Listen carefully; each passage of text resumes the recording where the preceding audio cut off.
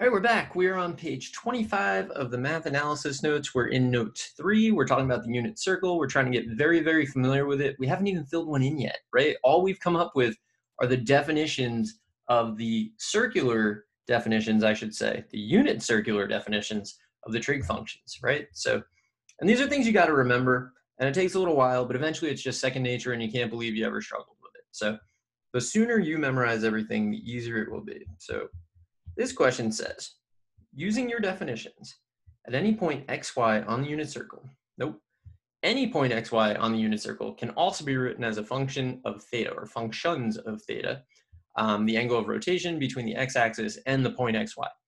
So all ordered pairs on the unit circle can really be rewritten as cosine of theta, comma, sine of theta.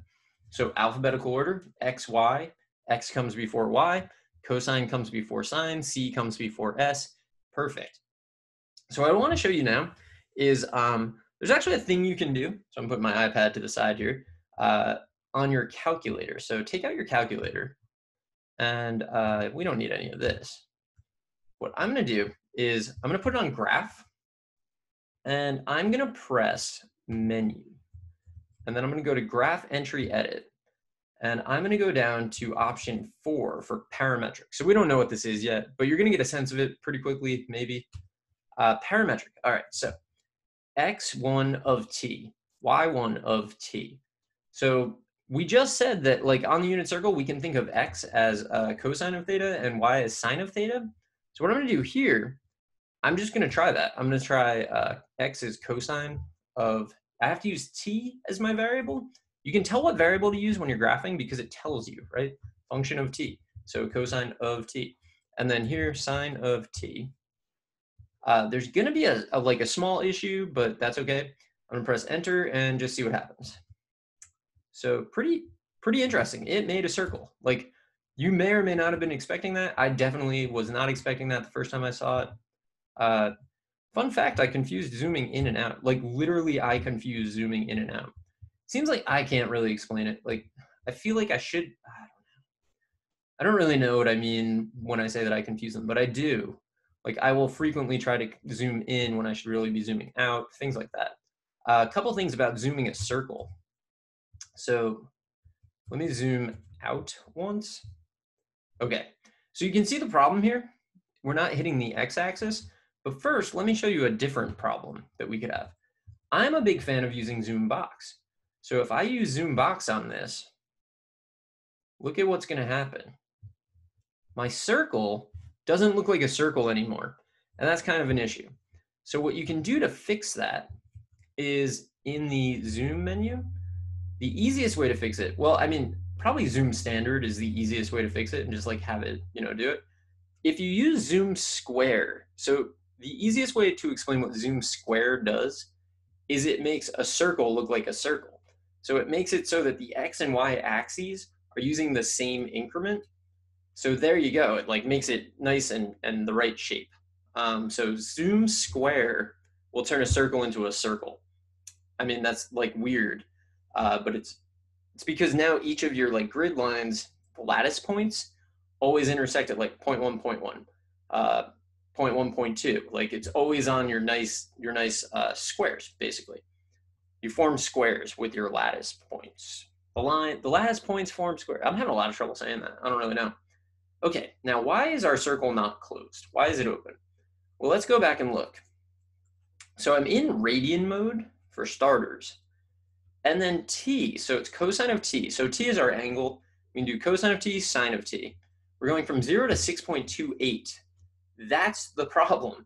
6.28, what's the issue with that? Well, pi is 3.14 and then some.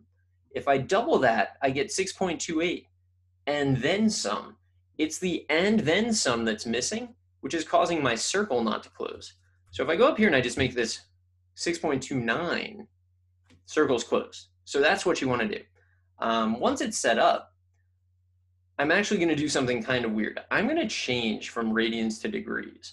I hate doing this, but watch what happens. So 0 to 6.28, I'm going to change. In the graph, it's got its own settings. So it's menu, option 9, You're going to mess that up at some point. The way you're going to mess it up is you're going to go into test mode and you're going to choose degrees. Always choose radians when you go into test mode. You can change it after the fact, but if you choose degrees, it changes everything to degrees, and you basically never want to graph in degrees, despite what I'm about to do. So I'm going to change this right now and press OK. What happened to my circle? Look at this. It's gone. Like, all I'm seeing is this. So the reason that that's all I'm seeing is I'm now graphing between 0 and 6.29 degrees. How many degrees are there in a circle?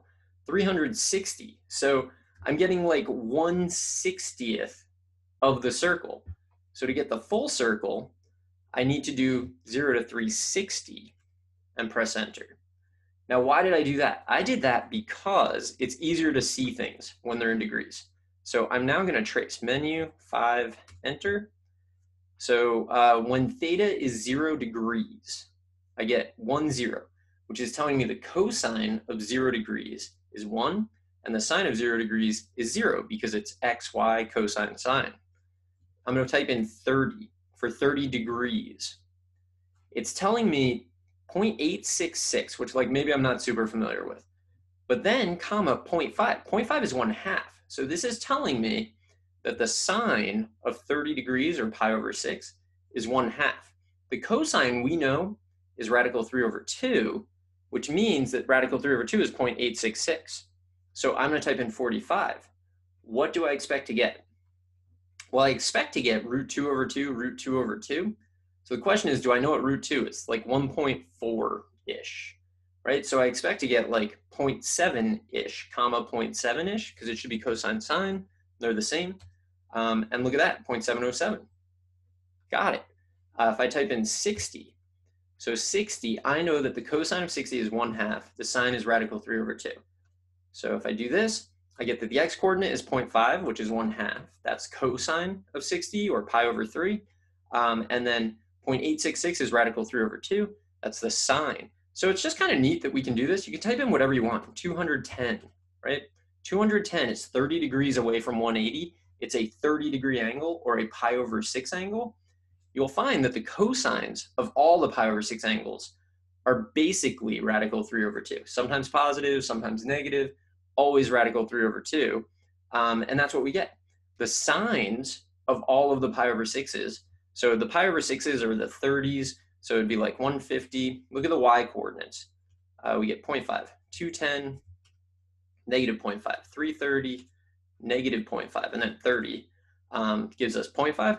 So the sines of the pi over 6s are always basically 1/2, sometimes positive, sometimes negative. The absolute value of the sines, I guess we could say, is definitely 1/2. So this is, I just wanted you to look at this.